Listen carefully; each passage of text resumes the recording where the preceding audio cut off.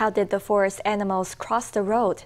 In Yilan's Taipingshan National Forest, they're doing it creatively by using ladders inside drainage ditches. Since 2021, Yilan officials have had ladders inside its forest drainage system to allow animals to escape if they fall in. So far, 34 ladders have been installed.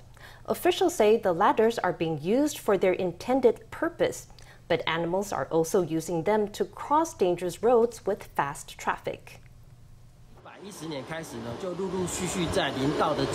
Since 2021, we've been setting up escape ladders near the forest roads at locations where animals are prone to getting trapped.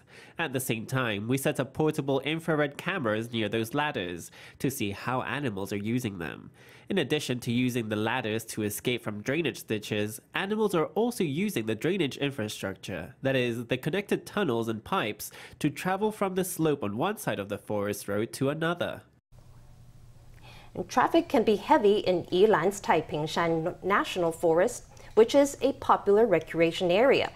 To avoid fast cars, animals have been using the ladders to get to the other side of the forest roads safe and sound.